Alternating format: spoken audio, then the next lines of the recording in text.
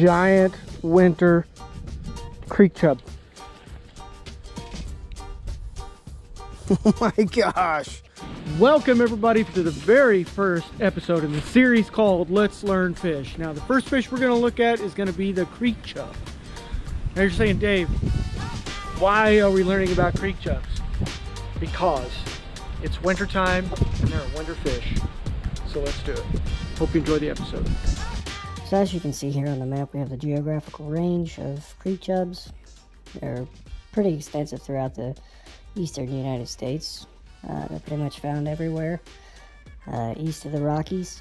They're even found as far as Newfoundland and Canada, all the way down to Louisiana, Mississippi, and Alabama. And there's apparently some remnant populations down in Florida, so they're pretty much everywhere out in the eastern United States. So creek chubs, they require moving water in order to spawn. They can live in stagnant water, but they really need moving water. So things like small streams, creeks, whatever, but also things like agricultural dishes, like you can see here in the video. They also need creeks with like gravel and sand substrates, so basically like rocky, pebbly type environments, because that's how they build their nests and things like that. They don't do really well in super fast moving currents. They tend to get outcompeted by other species relatively easily. They kind of need like a mid-tier flow, you know, nothing crazy, or else they'll just get pushed out by other species and they really just can't compete with anything. Okay, so physical description. Here's a picture of a creek chub, and they do vary slightly in their coloration and things like that. So, but there are some noticeable things that they really don't deviate from, and that's their fins are pretty much all yellow.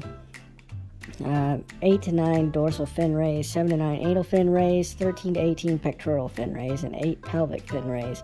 Quite often whenever you're looking at any fish, really, it's so much easier to distinguish. Like if there's ever a question of what kind of species it is, really if you just count the fin rays, that's something they can't change. Color and pigment in the scales, in the skin of the fish, or whatever the case may be, those can vary greatly, but as far as like the fin rays and things like that, those are pretty standard. They don't really change those, and they're often misidentified as things like fall fish and other types of minnows, even shiners. Some people confuse them with shiners, and I'll show you a picture of a fall fish right here. And as you can see, the scales on a fall fish are slightly larger, and so and the coloration is a little different as well. Here's a picture of a shiner, so just so you can see what that is. It's a common shiner. There's a ton of species of shiners, so I'm not going to go through them all.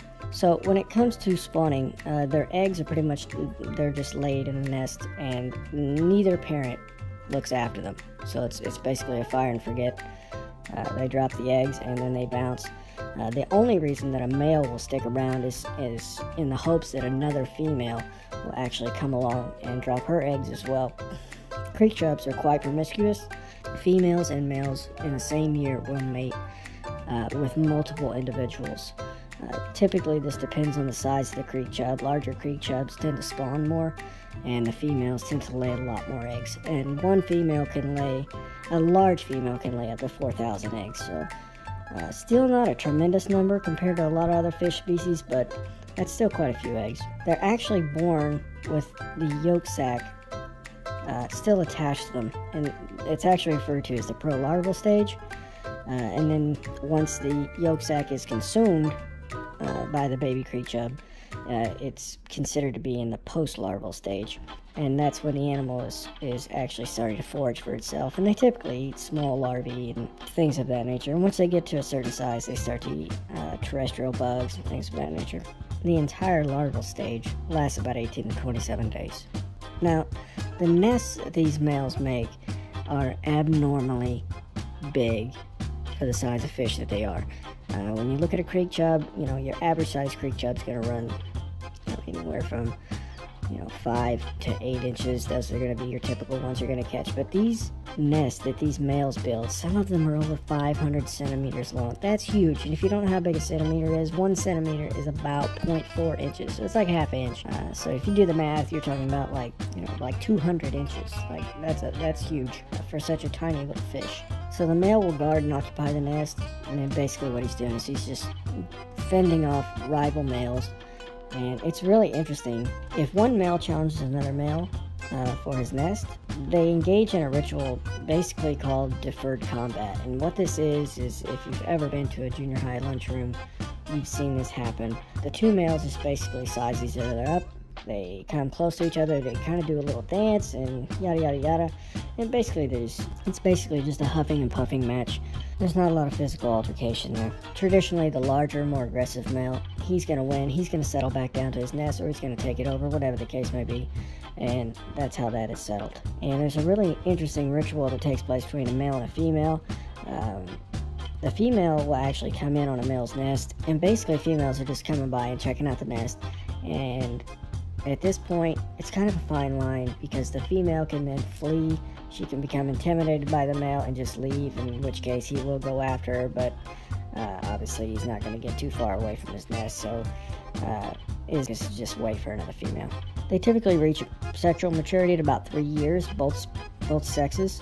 However, some of the females can reach it after about 1 year. So like I said, creek chubs breed once a year, typically in around anywhere from late April to May, and some places they do it a little bit later, especially when you get up in the northern states. They start to get into July and they're still spawning, and mating takes place for about 2 weeks out of the year. Typical creek chubs live to be about 4 or 5 years old. Some individuals can live as long as 8 years. Interesting behavior about creek chubs: they are a diurnal species, meaning that they live their lives predominantly during the daytime. They feed during the daytime, typically after water temperatures warm up. So juvenile creek chubs tend to school up, and not just with other creek chubs. They will school up with anything that lives in the water with them. So we're talking shiners, daces, pretty much anything, any kind of minnow species. They all hang out together. But typically anything that's really over an inch long, at that point they stop schooling together, and they pretty much kind of do their own thing, because they're a highly aggressive species, and they really rely on their ability to find food. And when you're in a giant group, food is limited and you really don't have a choice, so you got to get away from everybody else, and that's typically what happens with creek chubs. They're hyper aggressive species, and I know this from experience. These things can absolutely go into a feeding frenzy. Typically, if anything hits the water, you'll see a lot of them just absolutely dart to it, no matter what it is. Like, it's just a reflex for them. And during the colder months, times like right now, creek chubs definitely, they start to winter in deep pools and runs and things like that. The home range of a creek chub is actually kind of surprising. They can travel distances typically 130 to 195 meters, but sometimes they've been known to go as far as 600 meters. So, I mean, if you're fishing a creek, 600 meters, that's quite a ways that they can move away from where they're from. Creek chubs can be ravenous carnivores. They have a highly adaptable diet. They can eat anything from terrestrial bugs to other fish, including smaller creek chubs. But they'll eat amphibians, crayfish, mollusks, pretty much anything that they can fit in their mouths and anything that they can kill and pick apart. I've actually done this before. Some of the biggest creek chubs I've ever caught, I caught on cut shiners. I was actually fishing for bullheads at the time and hoping to just give them something different, and I ended up catching several creek chubs that were in like the 9 to 10 inch range, so some really big creek chubs. As far as predation goes, pretty much everything is carnivorous. It lives in the water anywhere around these things. It lives in the same watersheds as these things, eats them. Creek chubs have really soft bodies. They have very few natural defenses. One of the nicknames for them, for example, is flathead candy. But really everything loves to eat creek chubs, so they've kind of got the short end of the stick. But typically in the creeks and things that they're found, they're quite often the top predator. Now, I know I have several different creeks that I catch them out of, and it's really interesting to see how they behave when they've got sunfish around them and when it's predominantly a creek chub creek. So, like one of the ones that you guys see me fish a lot. It is I actually just call it Chub Creek, but yeah, it is predominantly creek chubs, and it's really interesting the difference between the way those creek chubs behave and creek chubs that exist in the other two creeks that I fish. The creek chubs in the other two creeks tend to be a lot more shy, and you can just really tell that they're not the big dog on the block when it comes to those other creeks, because there's a lot more sunfish, and there are other species such as bullheads in there as well. So you can tell that creek chubs can be absolutely hyper aggressive carnivores and really take over a creek, but when there's other big dogs around, they really take a back seat. As far as the conservation and the law is concerned with these fish, they're classified as what's called a rough fish. So there really is virtually no regulation on them. The only regulation that applies in virtually any of the states that they exist is the wanton waste laws. So you can't, but that's true with all wildlife. You can't just like catch them and throw them up on the bank and waste them. But other than that, you can use them for pretty much anything you want, and you can take as many as you want, and there's no restrictions on anything. So a few things to take note of in my experiences with creek chubs is that they very rarely bite before 10 or 11 o'clock in the morning. Typically, these are an afternoon fish if I'm going to go after them and catch them for bait. These fish are hyper aggressive, usually anywhere from, on a sunny day, from 2 p.m. to about 5 to 6 p.m. If it's in the dead of summer and you have a long day, maybe 7 o'clock. But typically what happens with these fish is they're really hardwired into predation.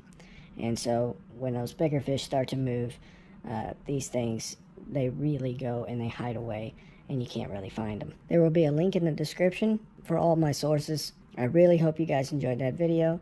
I plan to do a lot more of these, so if you would, go ahead and leave a comment. Tell me what fish you want me to do next, and I will do it for you guys. Literally any kind of fish, preferably the ones that live typically in the Midwest area, so pretty much everything east of the Colorado Rockies, all the way to the coastline. So, again, thank you guys for watching, and I'll see you in the next one.